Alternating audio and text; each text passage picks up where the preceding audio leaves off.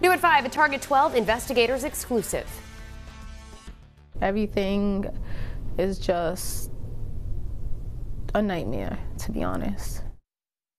The sister of a murder victim is speaking for the first time since her brother was shot and killed while driving his car in Providence. It happened the night before Thanksgiving in 2022. More than a year later, there are still no arrests in the case. Target 12 investigator Alexandra Leslie has his sister's plea for answers. This 7-line police report is all that's been publicly released about Craig Robinson's murder. His sister says she feels like someone knows something about his death, and she's asking any of those people or suspects to come forward. He was like the light of the room and the family. Aaliyah Robinson describes her younger brother Craig as a funny, sweet guy. I call him Pillsbury Doughboy because he's just such a uppity person, outgoing. But at 24 years old, Craig Robinson's life was cut short. On November 23, 2022, Robinson crashed his car on Hazel Street in Providence, but it was no ordinary crash. First responders found he had been shot. Police believe it happened 2 blocks away on nearby Phoebe Street, where they found a shell casing. He had passed away shortly after he arrived at the hospital. Aaliyah says she spoke with her brother, who lived in North Providence, hours before and got no indication anything was off. We talked about Thanksgiving. I told him, be there for 3 o'clock. That's the time we're eating. She says in the 14 months since, police haven't provided any major updates. I just know that my brother was going to meet someone. And really, that's it. I'm kind of blindsided like everybody else. We only know what they're releasing, so. Police have not named any suspects, but previously told reporters they believed the shooting was targeted. So they weren't looking for anybody else but the victim and maybe a friend. Aaliyah says she feels someone may have tried to rob her brother, or maybe an argument went wrong. But she told me she doesn't feel the intent was to kill him that night. I think it was in the moment. Do you think you have an idea of who you know did this? No, I have no idea. It's hard for me to even trust people. I don't know who to trust. If you could talk to someone who knows something but isn't sharing, what would you say? If you know something, don't withhold the information. You don't know the lives that you could be helping by coming forward.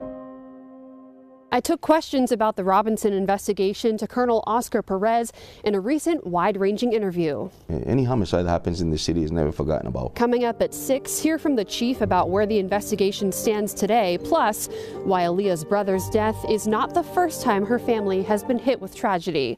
With the Target 12 investigators in Providence, Alexandra Leslie, 12 News. Now to a Target 12 investigators exclusive.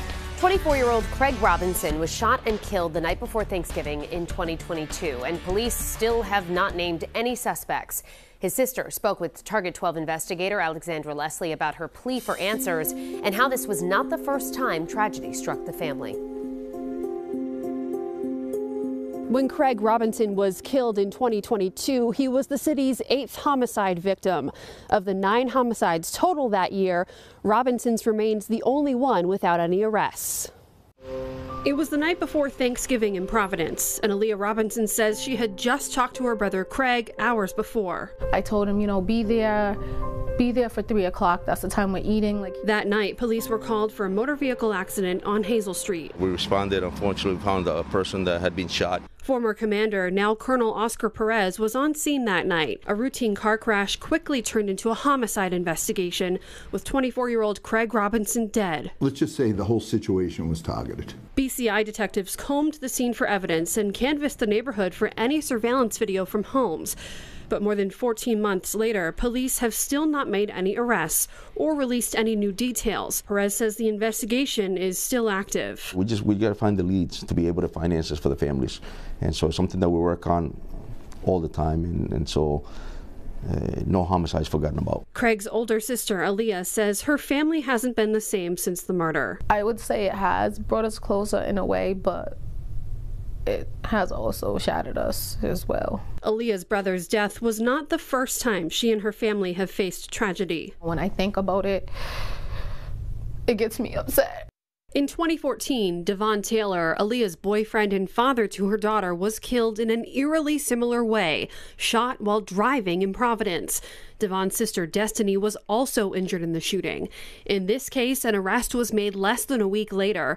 Joseph Taylor, who had no relation to the victims, was later sentenced to life without the possibility of parole. A year later, Juan Renero, who drove the car, was charged and also issued the same sentence. Aaliyah said she feels the timing of her brother's death may have hindered the investigation. I feel like because it was Thanksgiving Eve that they didn't do what they really was supposed to do. Like, they didn't collect everything they needed. She's asking anyone who may know something about her brother's death, no matter how minor it may seem, to come forward to police. I feel like somebody knows something, whether it's the mother of the victim, of the suspect, cousin, friend, something. It's Providence, and Providence is very small, so I'm hoping that someone, has a heart, some type of heart, and wants to talk.